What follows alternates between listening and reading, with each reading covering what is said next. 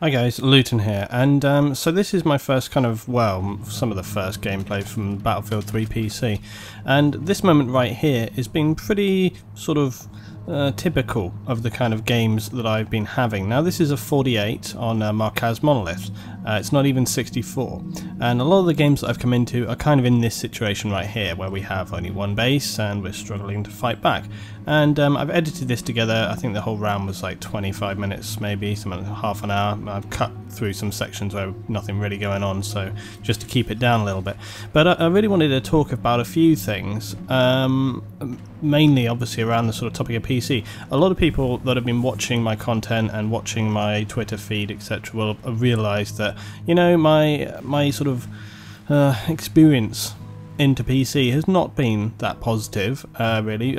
In fact, it kind of made me laugh because, you know, for ages I always said that I didn't think 64 was the best idea. I didn't think that it really would work particularly well, and everyone was always like, oh no, Luton, you're wrong, it's the best thing ever, it's the best thing, and nothing can compare. If you haven't played 64, you haven't played Battlefield 3.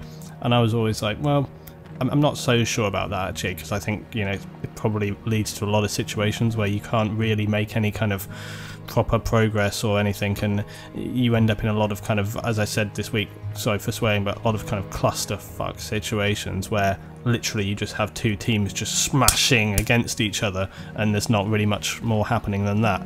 And then people are like, well, you know, you've got to go to the XYZ maps in order for it to work, and you're like, well, hang on a minute. 1 minute you're saying it's the best thing and it's the only way to play Battlefield, and then you're saying, well it does work, but only on these maps. And it's kind of like, well, you know, in that situation, then it's, you know, it's just a specific instance, and therefore you could easily argue, well, hey, look, if you're playing Rush 24, then that's equally as valid, because it offers, which is again what I always said was, within the context of certain maps, 24 is ideal. On the context of certain other maps, larger player counts are more acceptable and stuff. So I didn't really sort of buy into this concept that, you know, just by having more players, it automatically equates to therefore it's better. It's the same kind of way that people are like, well, if I have a much higher spec system, I must have a much better experience. Not necessarily, really.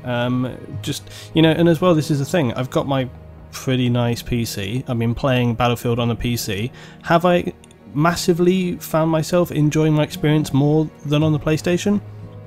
Not particularly. In fact, I think, and a lot of people have said, well, I'm sure if you go back and play on the PlayStation, you'll suddenly notice you won't be able to play it. Yeah, not particularly. I would say if you're a PlayStation owner and you feel like, you know, from all the comments and stuff that you hear people say, and you feel like, you know, oh my god, what am I missing out on? Don't be too worried. Like, for sure, there's some little bits and pieces that make you think, oh yeah, you know, that's kind of nice. But it's not kind of like the groundbreaking thing. A lot of people get hung up on graphics as well. Like, they really get hung up on graphics. They're like, oh my god, I can't watch it, blah blah blah. I actually find that graphics are probably one of the least important things in a game, and that the mechanics and the general kind of smooth play out of the game is the thing that's much more important. And, you know, if you don't have those things, it doesn't. You could have the smartest, most slick, amazing looking game in the world, but if the mechanics and the gameplay are not there, there's no way you're going to play that game, like, ever. You'll play it for like a day and then put it down and be like, this is unplayable, I won't play it. So, you know, don't want to be too much of a downer, but I just feel like the advantages have been vastly overstated. But then as well, I wanted to sort of rationalise a little bit, because I didn't want to sort of think, oh man, I didn't want to be like this, well, me, you say, Luton, be negative about something? This can't be right. But I didn't want to be sort of too one-sided, so I tried to rationalise things a little bit. And this is really where I came to, and it's a pretty obvious thing, I mean anybody would come to this conclusion, is that where we are right now is we're at the sort of final cycle, the sort of end period of Battlefield 3. And as I have said on other videos as well, you know, I've said like, hey, you know, at this kind of stage in the game there's two ways to play. You're either kind of brushing up, preparing for Battlefield 4, or you're just screwing around, trying to just rack it up, etc, etc. So whilst I have had a lot of bad games this week where literally, you know, people are just refuse to move, they're just focusing on kills, no teamwork, just a massive slosh of you know, fighty, non-really anything gameplay. I do sort of feel like, okay, I need to, what the Christ was that, like, stupid idea to jump off there. Did survive though, so but yeah, I wanted to kind of rationalise it a little bit, and so because we're in that end period, I think that does directly impact the style of gameplay that you're going to get on servers. A lot of people had mentioned to me, like on Twitter and stuff, when I was going, oh my god, I'm having such bad games, and people were like, well, remember Luton, you know, a lot of people will have played for XYZ period of time and then decided, hey, you know, okay, I've got what I want out of the game, going to move on to other things. So that's completely understandable, and also bear in mind things like, for example, the kind of free stuff with Battlefield, and you know, you had a lot of new players come in at certain times, and so all those kind of things.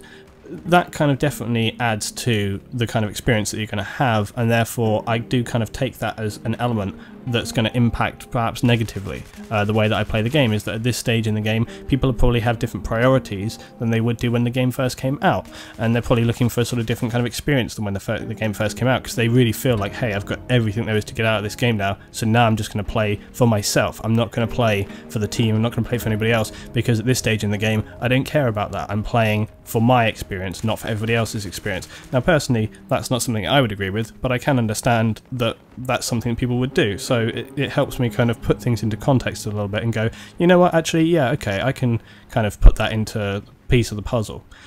The other thing is that obviously, whilst my account on my PS3 has racked all my guns and unlocks and so on and so on, you come to the PC, and even though you have a similar account, it doesn't unlock all of those kind of things, so therefore I've had to start from scratch. Have to say though, it is satisfying when you're like rank 7 or rank 13, which I think I am right now, and there's players on the other team that are like 100 kernel, and you still like massively score higher than them. And as I said to some of the guys this week, it definitely reminds me of when I used to play COD 4 or even some other CODs, and I started another account one time and I was sort of rank 3 or 4, and there was like a team of like 10 prestiges, and we're still destroying them, and we still all got like massive higher scores than them, even though you're using like the first ranked guns. But I've got to tell you, I think in that game it doesn't work the same mechanically as Battlefield, because the weapons and so on, the equipment that you choose in Battlefield do directly impede your performance a little bit more. They have more characteristics. Something like Call of Duty, the weapons are all very much of a muchness, and so you can begin with the rank 1 weapon and perform, you know, fairly comparably to other people. In Battlefield, with the whole perks and the weapon attachments, they do strongly affect the way that you play, and it's definitely not like, you know, not trying to sort of you know, give myself excuses here, but as I said with the other things that I've already talked about, like for example the stage we are with Battlefield 3, all of those little pieces come together to just affect what's happening in a certain way, and I feel like it's one small element of a bigger picture this week, which has meant that I haven't had as enjoyable games as I could have done. So, you know, at this stage in the game, I don't want to sort of read into it too much. I have been frustrated, because obviously you're frustrated whenever you have you know, not the best games. You feel a bit sort of like, oh my god, why can't I just have a reasonable game? It's so annoying. But, you know, I don't want to sort of tarnish Battlefield, and I don't want to sort of just say, hey, you know, Battlefield on PC sucks. You know, because I definitely felt like that this week. I was just like, Jesus Christ, it's so annoying. But as I say, I don't want to read into it too much. I don't want to sort of label everything just from having a few bad games, because to be sure, you know, on PlayStation, I've had some of the best games I have ever had on Battlefield in that game. We've had the best games. I have had weeks as well where I literally wanted to just smash the controllers up and be like, oh my Christ, why is it all going wrong? So you have these periods where all goes wrong, and the other thing is, I was a bit, because people are always gone about 64, 64, 64, or even, and then some people have said to me this week, hey, you know, 32, 48, they're not too bad, you know, they're sort of more better. They're more better, it's the worst English ever, but it's definitely true, and I have always felt that. I always felt that like 32, 48, which is what we're on right now, that feels to me more of a sensible amount, because it gives you enough breathing space, enough leeway to actually kind of move around and do things in the game. Whereas when you have just such a massive quantity of players, it's claustrophobically choking almost, you know, it really is. You just can't get anywhere with that, you can't do anything with that. And I think that, you know, when you play those smaller accounts, and again, I went and looked around YouTube a little bit, see some other people's games, and often a lot of other producers and stuff, they're not playing on 64, they are playing on the more kind of 32, etc., those kind of levels, because it allows you to have a better gameplay, more sort of rounded gameplay that you can actually get something sensible out of, rather than, like I say, just a catastrophic clusterfuck, which is what I've been having most of the time recently.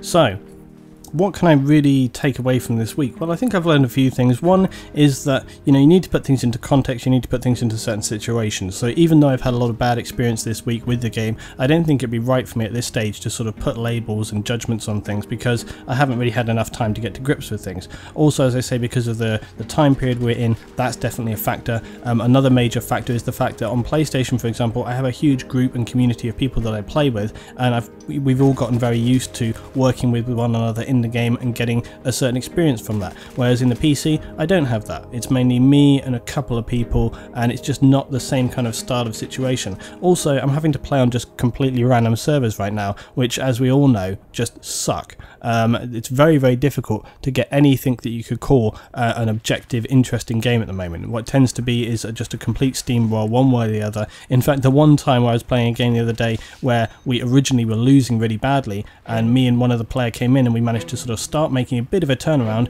immediately the admin moved me over to the other team, even though they were completely dominating. So I think you still run into those kind of ridiculous situations that we all know about. But as I say, I think, you know, put all that aside, obviously there's some things that I feel work better than others, but as I say, I don't want to sort of spend just 1 week and then judge and say this is at the absolute situation. I don't think that's right at all. I think what I need to do is continue to just work with things, and then as we move into Battlefield 4, the situation with the people that I have available to play with is going to improve. I hope that new people coming back to the game for Battlefield 4 and veteran people coming back to the game for Battlefield 4 are going to help to build up the sort of experience there, so you have more interesting, better, objective games, and that we get back some more of that kind of actually interesting, actually good gameplay, instead of these complete just smash and grabs where it's just like crazy run around headless chicken time. So I'm going to keep on working through. Who knows, maybe I'll scrape together a few reasonable games this week, and I'll try to stay positive working on it. If anybody's got any sort of thoughts and suggestions, feel free to drop them below. As always, I'll see you next time. Battlefield 4.